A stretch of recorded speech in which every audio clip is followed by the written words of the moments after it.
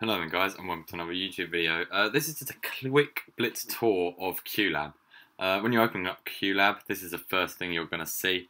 It's just pretty much a blank canvas almost for you to do what you want. It doesn't really give you much instructions at all, but to get stuff in there, you can just open up whatever songs you want and then just simply drag and drop them into QLab, and then you've got your songs in there ready to do what you want.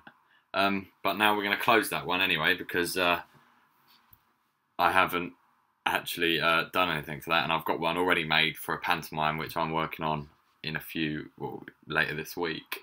So we're just going to type it in there, bad typing by me, and it's going to open up, and you can see I've got all my tracks on here already, and you can literally just scroll down and then hit the space bar and the track will start, and as you can see, that Strictly Come Dancing track has started. However, if you continue to hit the space bar, then all the tracks will just play over each other and it won't work.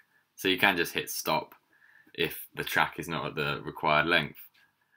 This menu on the right here, you can just click the button in the bottom right and it will appear and disappear. Each track you can click on, you've got these basic things like numbers, which you can just double click on and change so they're all in the right order for you. Double click and you can change the name of every track.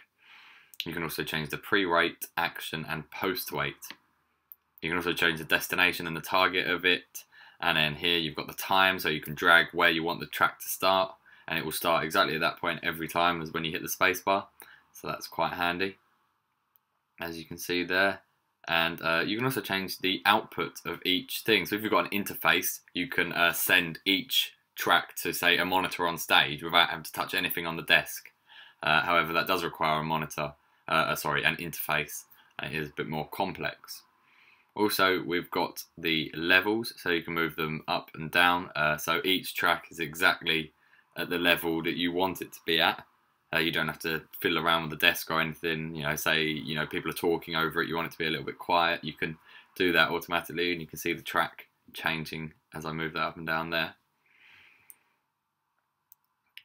Change that back to 0. I click 0 and then it just goes straight down to 0, so that's pretty poor work by me there. So we'll just drag it off and kind of keep it around the 0 mark. I think that's not too bad.